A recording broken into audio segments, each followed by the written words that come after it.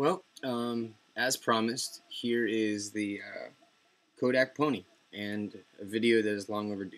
So, here you go. This is the leather case.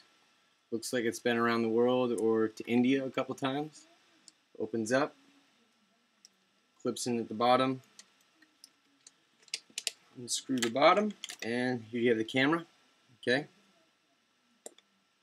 A little bit awkward to do on video because I can't get the aspect the way I wanted it to be, but the Kodak Pony opens up pretty easily. There's a small tab on the side. Hold down the tab, push down. The back film casing comes off, and you can see it's 35mm film. Everything's in really nice condition, actually.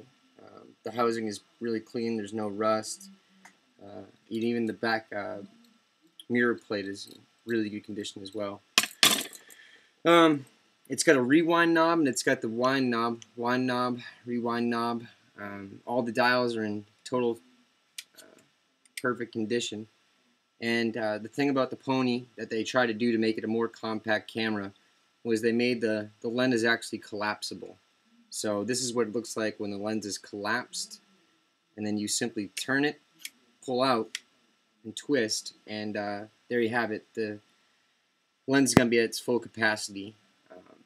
It's just a standard Anston Kodak lens. So a couple ways you could take pictures with the camera. You replace it back on there, and the first would be have film in the camera. You'd wind the camera until you came to the stop position of your frame, and there's a locking mechanism right here, and that's going to allow you to go frame by frame. At that point, with the film in it, you're going to look at your dial, your counter. You have to set that for how many frames is actually on the roll of film, and it's simple point and click. Now, a second way, which we prefer in a lot of these older cameras, is you have your simple remote trigger mechanism, getting real fancy in the 1960s. And that's going to be a simple screw-in right there. Okay, there you go.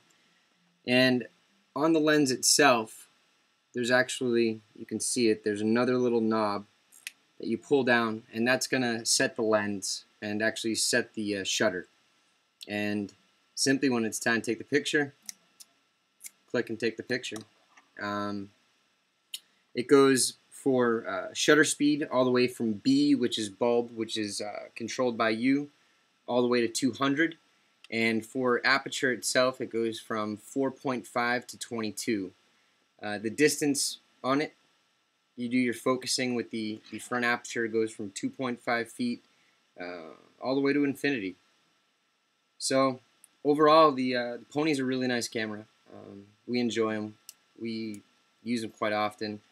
They're pretty sturdy. They're made out of Bakelite plastic or something they decided was a good idea in the 1960s. So again, we're sorry that this took so long to get to you, but yeah, we hope this was an informational public service announcement. If you have any more questions, just let us know. Thanks.